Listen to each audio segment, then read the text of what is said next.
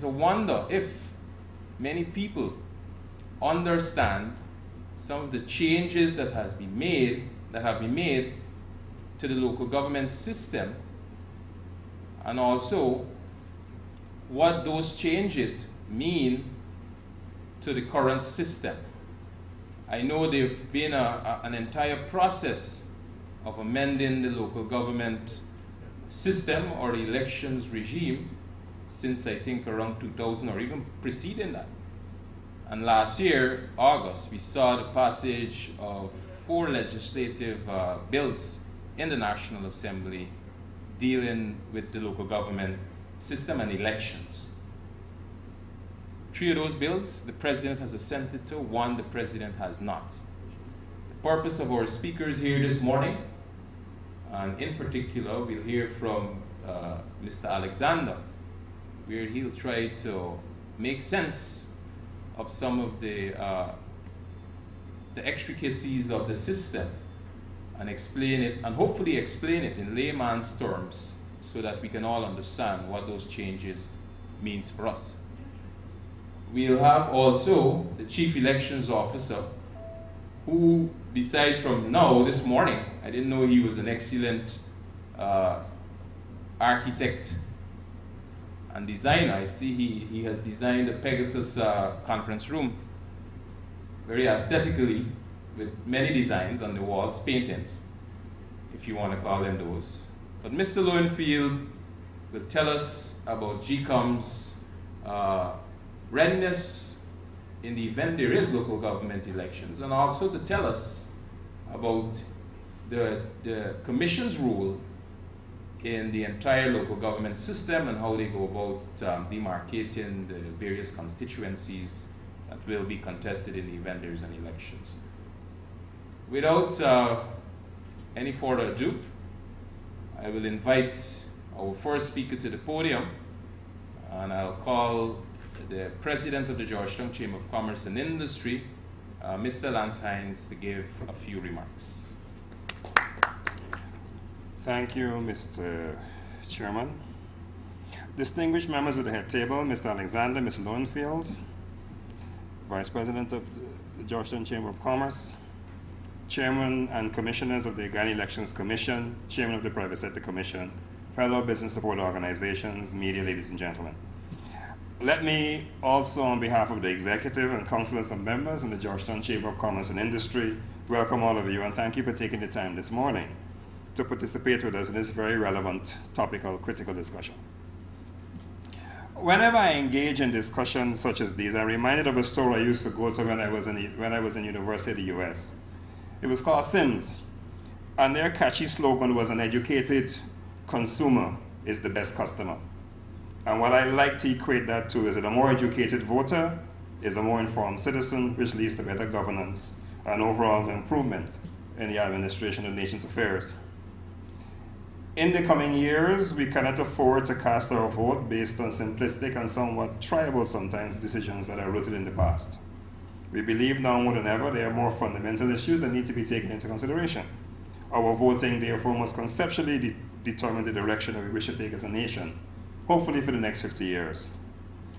So part of this education process, it is our belief that the Chamber that most of us needs to have a better working knowledge of how electoral systems work, how allocation of seats work, for example. How does a party win a presidency, the majority in parliament, and what does that mean? What are regional seats, what are top seats? How many people know that there are representation requirements such as gender? The local government process is critical from the standpoint that we as citizens have the most direct opportunity to engage and participate in what could be called the entry-level stage of the governance process. It also gives us the first opportunity as citizens, if we choose to serve.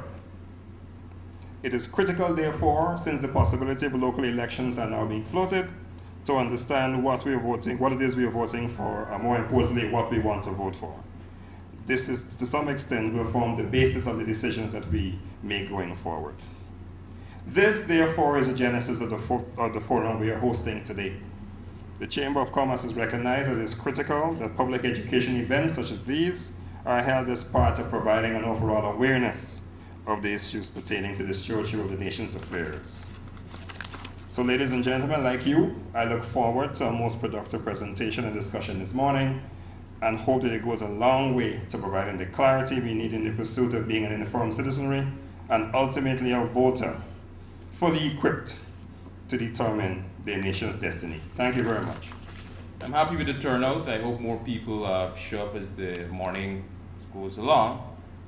It's just indicative that persons are very interested in what happens in their national and civic life in Guyana. And I think you should give yourselves a round of applause for being here this morning just to hear about the local government system. We'll just move the program right along. This morning's session is an informative one. It's not a persuasive one. It does not intend to convince anybody of any position, but just to outline what the facts are. So with that being said, I'll invite our first guest speaker, Mr. Vincent Alexander. In so doing, we may refer to Article 71, 1 in the first instance of the Constitution, which states, local government is a vital aspect of democracy and shall be organized so as to involve as many people as possible in the task of managing and developing the communities in which they live. End of quote. It therefore means that local government should not exist at the discretion or the behest of the government, and that it is not merely administrative. It is integral to the development process at the local level in the sphere of decision-making and implementation. And I emphasize that it is not administrative because local government systems can be administrative only. But when one looks at our Constitution, one gets a clear understanding that the system is intended to go beyond being merely administrative and to be a part of the political architecture. The question which therefore arises is, how does the local government system structurally, functionally, and procedurally reflect that developmental role? This presentation is restricted to the electoral system. So in a sense, it's restricted to the procedural aspect of local government. And will therefore focus on the way in which that system facilitates the people's involvement in the development process or contributes to their personal development. And here I'd like to underline the fact that the electoral process not only allows for the people's involvement in the development process, but it in itself may contribute to their development. And I say that because I come from the school of development, which is embraced by Tadaro, and he underlines 3 objectives of development. The first one refers to raising the living level of people through the relevant growth processes. And here largely we're talking about economic growth and the availability of income, goods, and services. But he goes on to say it's also about creating conditions conducive to growth of people's self-esteem through the establishment of a system which promotes dignity and self-respect. So we're going beyond economic growth when we talk about development here, and we're talking about human development and the aspect of the human self-esteem and human dignity. And I would wish to associate that aspect with a local government system which allows people to elect their representatives. And in that regard, once that system is in place and it works, then it in itself contributes to human development. The third leg which he refers to is increasing people's freedom through increased choices. So the context I'm trying to create is one where the elections are not just about putting a government in place, but is in itself a contributor to human growth and human development, given the psychological aspect and the spiritual aspect of human existence. Article 71(2)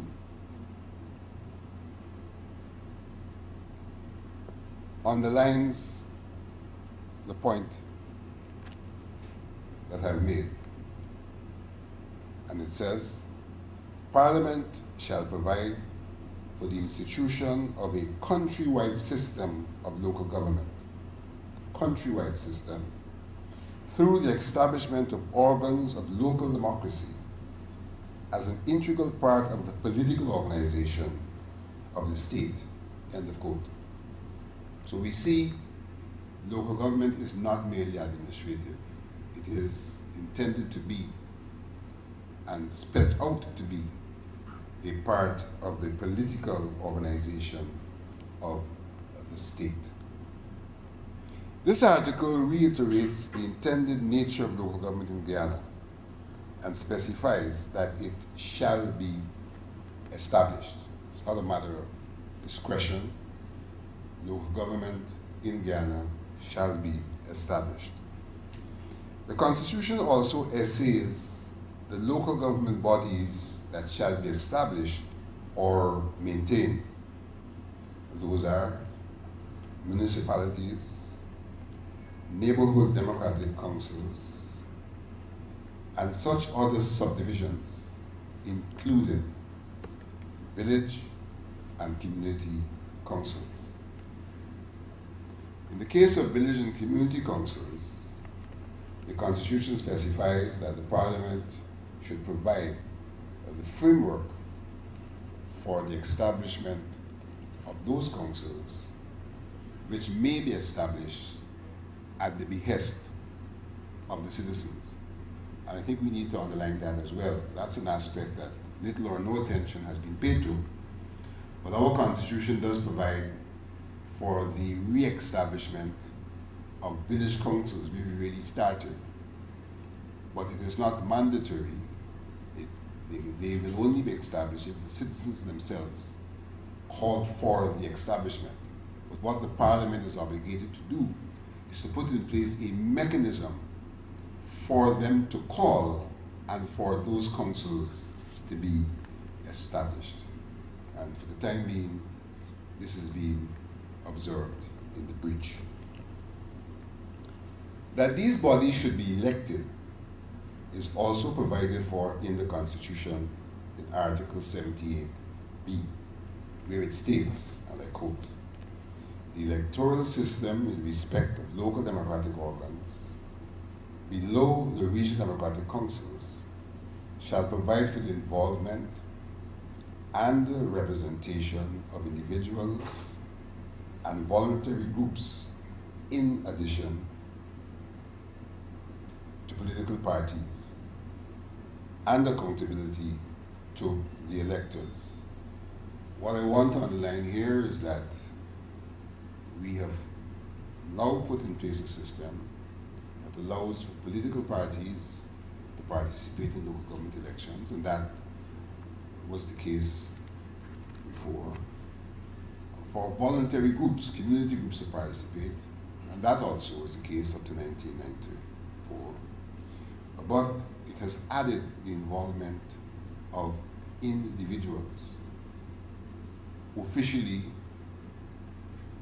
unrelated, unconnected to any group or any political party.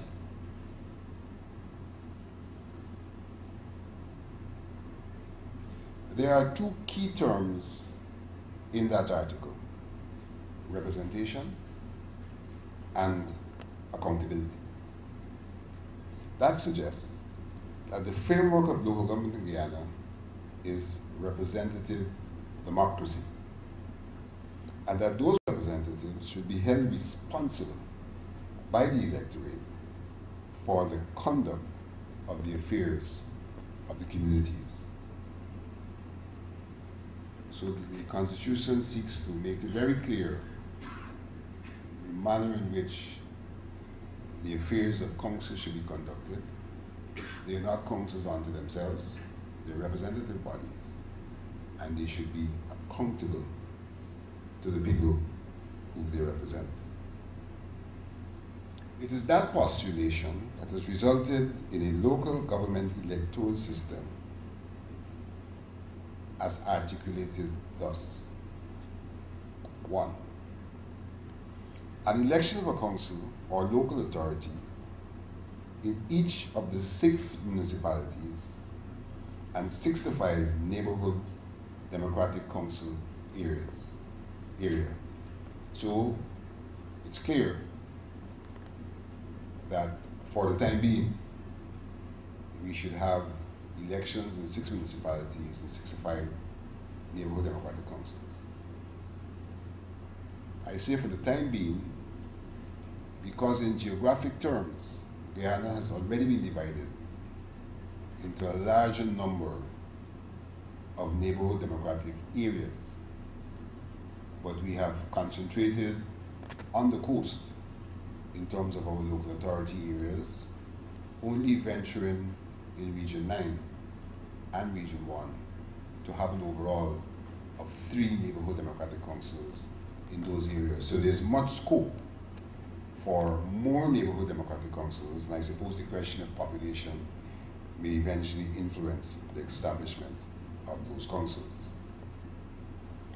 2, the division of each area into a number of constituencies equivalent to half of the number of councillors who shall comprise the council.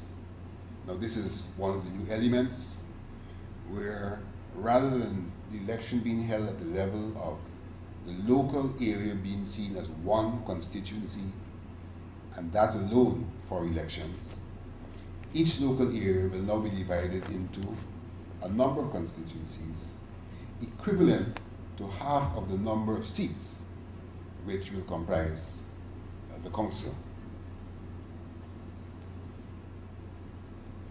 3, the election of 50% of the councillors through proportional representation, in which the entire area is treated as one, and political parties or groups compete for those seats by the nomination of lists of candidates.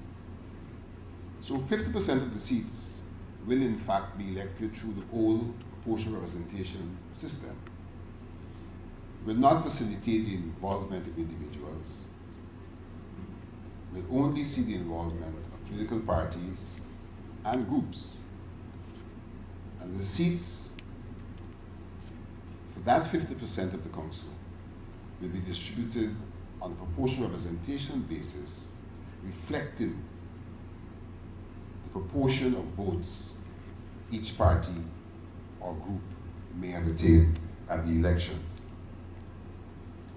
The remaining 50% are elected, one for each constituency, based on political parties and groups nominating one candidate each for a constituency, and individuals also contesting in those constituencies. So where we have the constituencies, where there are the constituencies, parties may also put up an individual candidate for each constituency.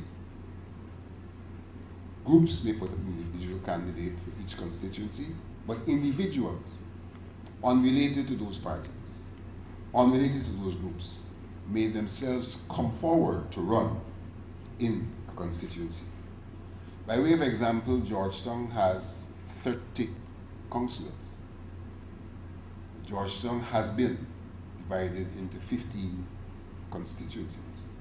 So there will be the opportunity for political parties, community groups, and individuals within those 15 constituencies to contest for a seat, which represents a constituency seat.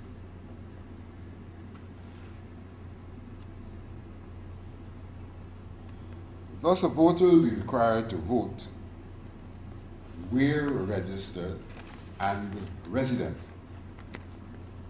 First, for a list to elect the 50% who will represent the entire area and will be elected based on the PR system. And second, for an individual who will represent the constituency.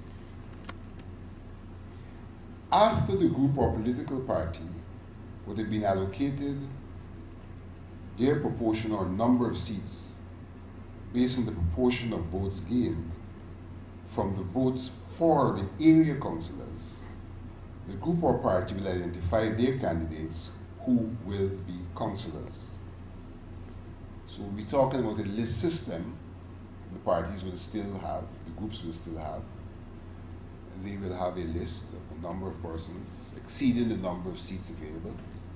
And based on the number of seats allocated to them, they will then draw from the list the persons whom they wish to be their councillors, so that the electors will know in advance of the list, but they will not know in advance of who will be drawn from the list. That prerogative still remains with the parties for the 50% seats that will be contested for the entire area. On the other hand, each winner in a constituency will be awarded a seat. So one will be able to know in advance who are the individuals contesting for constituency seats. And one will be able to vote for an individual and to determine the person who will represent the constituency. That's a fundamental change in the system. It is this collective that will then comprise the council, from which they shall elect the mayor and deputy, or the chairman and vice chairman, each year for the 3 years life of the council. These councils are really supposed to have a life of 3 years. But the mayor, deputy mayor, chairperson, vice chairperson would be elected annually. They're not intended to be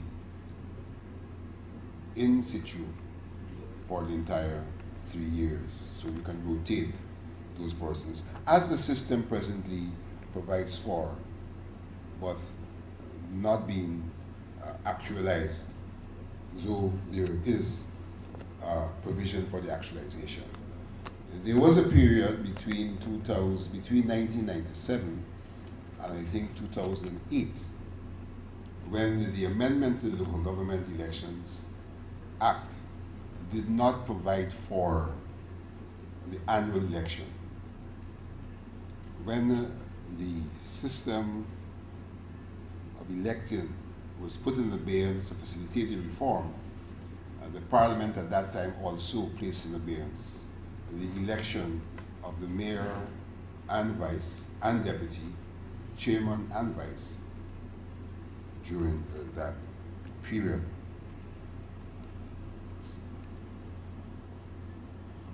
All of those councillors will be representatives. However, the individual constituency member will be more identified with the voters and will be expected to relate to them during their term of office. Obviously, if you have a constituency and you have an identifiable person being elected, then there's a basis for a relationship, a direct relationship between that person and the electorate. The others shall be general and shall relate more from a party or group perspective. The other councillors, general councillors, will still be largely identified with their party and may well be looking back to their party rather than forward to the electorate in the process. That the electoral system is mixed is intended to allow for representation proportionate to the number of votes gained. This approach, however, does not facilitate the desired intimacy or connectivity between an identifiable elected official and the electors. It is the constituency councillors who provide that opportunity.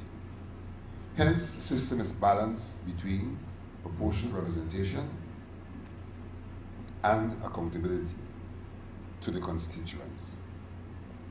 This was clearly the intent of the reform process, the intent of the Constitution, and the intent of the Parliament. The Constitution and the electoral system reflects that intent, but more explicitly,